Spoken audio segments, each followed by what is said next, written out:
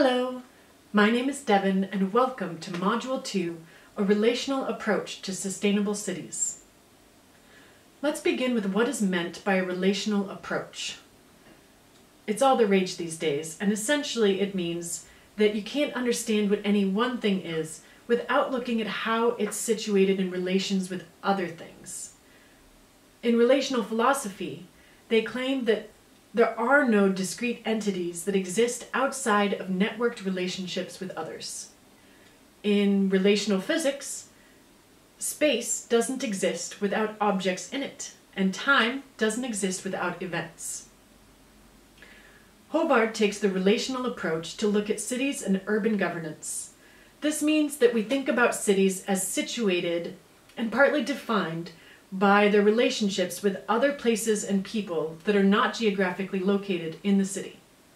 So an example might be competitions between cities, in which how a city thinks about itself, how it identifies, is impacted by how it is situated in relation to another city it competes with.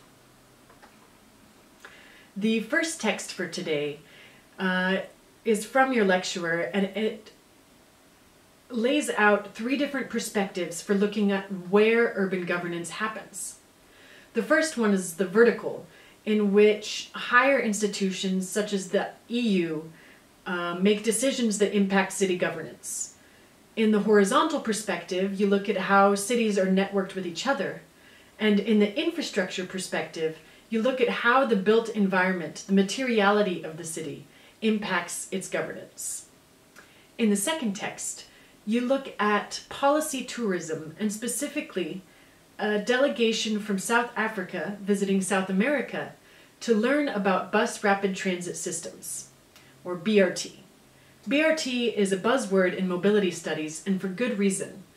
Later this week, you'll be looking at a TED Talk from the former mayor of Bogota, who pioneered BRT. Finally, in your workshop, you will be looking at different city networks and paying attention to who the members are, what its goals are, how it operates, and how effective it is in creating sustainability transitions. So I hope you enjoy the module for today, and until next time.